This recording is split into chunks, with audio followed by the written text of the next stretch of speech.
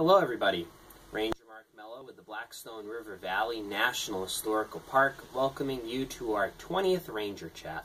Throughout the month of August, we have been celebrating and commemorating the passage of the 19th Amendment to the U.S. Constitution, which granted women the right to vote.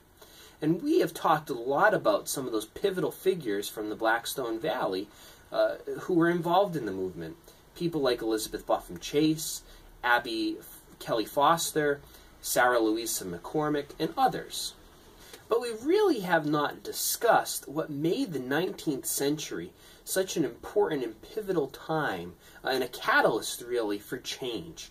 What factors went into that and promoting such movements as the women's rights movement, abolitionism, temperance, and other progressive movements which were trying to make the nation a better place. So this week we're going to join former professor at Assumption College, Dr. John McClymer, and former National Park Service Ranger Chuck Arning as they discuss just that, what made the 19th century such a prime time for change.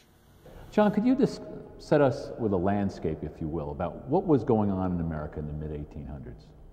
Mid-1800s is a time of enormous change. We like to think we're now living through times of unimagined change, and that no one has lived anything like through the kind of changes that we see. I mean, if you were traveling overland in 1820, you were going about the same speed Julius Caesar would have 2,000 years earlier.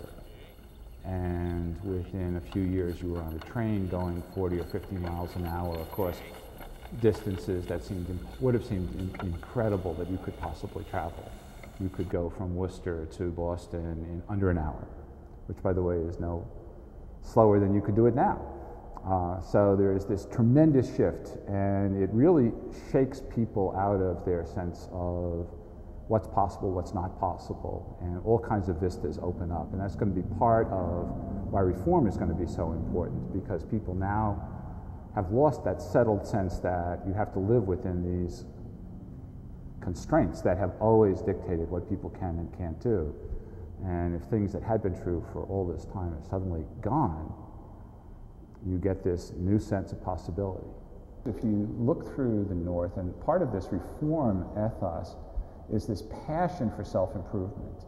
And you can see it in all kinds of societies, mechanics societies. There's one, of course, in Worcester that builds Mechanics Hall, which is still with us, fortunately. But they sponsored, if you joined the Mechanics Society for a small fee, they sponsored lectures, they sponsored courses, some in areas related to being a mechanic, so for example, mechanical drawing and these kinds of things. But they also sponsored lectures in a whole array of subjects, and they created libraries so that any member could then take out books. And there were lyceums, which were voluntary societies which sponsored lectures. And lyceums often also sponsored libraries. And there were debating societies, and young men would join the debating societies. And so everywhere you look, you see this passion for learning. And it's amazingly eclectic. People seem to be interested in just about everything. So if you look at the list of lectures that the Lyceum Society would sponsor, it would be everything from phrenology, the study of bumps on the head, to determined character, to celestial mechanics, to women's rights, to anti-slavery, to various kinds of diet, like the Graham diet, or other kinds of alternative medical systems, to courses on history. There's just this incredible array of topics. And clearly, people were interested in everything. And that's, again, a very big difference between the North and the tremendous current of reform in the North and in the South, where this is really very much missing. But Northerners are really intent on changing the world, starting with themselves. Americans create a very gendered culture through the 19th century, so that almost everything is either masculine or feminine. And one of the gendered ideas starts to be religion. So some historians have written about what they call the feminization of American Protestantism, as the actual day-to-day business of religion becomes part of women's work.